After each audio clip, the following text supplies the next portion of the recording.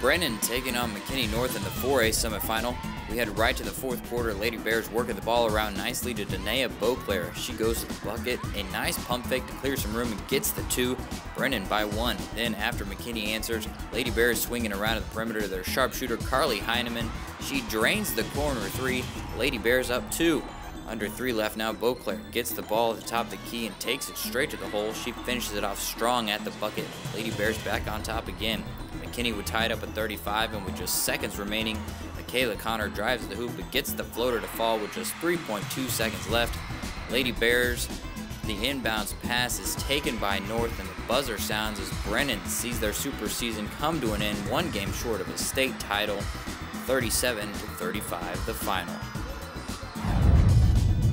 I think we played a good game. We knew it was going to be a game about toughness and about wanting the game more. I mean, we had a lot of bad turnovers in the end of the game, and I think that kind of changed the tempo and kind of led them to winning. Yeah.